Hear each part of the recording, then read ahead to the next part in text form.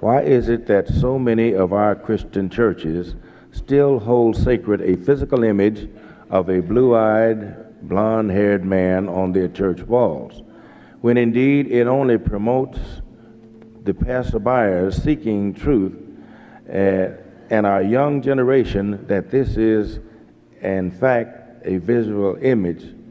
I can handle it from there. And thank you, Pastor. It is a long question. And again, someone is concerned about the image or representation of Christ in art.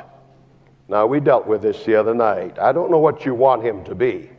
And when you say you are seeking truth, then what are you seeking? Do you want a red Christ or a black Christ or a purple Christ? And until you find the one you want, you have not found truth. Truth is that he was the Son of God. Would somebody say amen out there? Doesn't matter what he looks like. He was the Son of God, and if God had wanted us to know, he would have told us.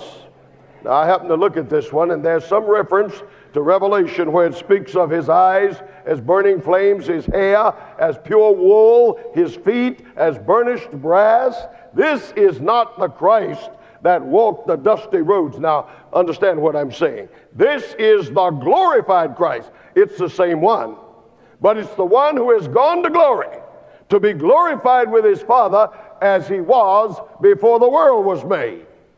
And therefore, John didn't know him. Would you say amen out there? But it isn't required. He was not black. He was not Spanish. He was not Chinese. He was Jewish. And Jews in those days were olive complexion with brown eyes. I really, honestly don't know what difference that makes. Truth is, he was the Savior of the world. And if you miss that, you have missed heaven.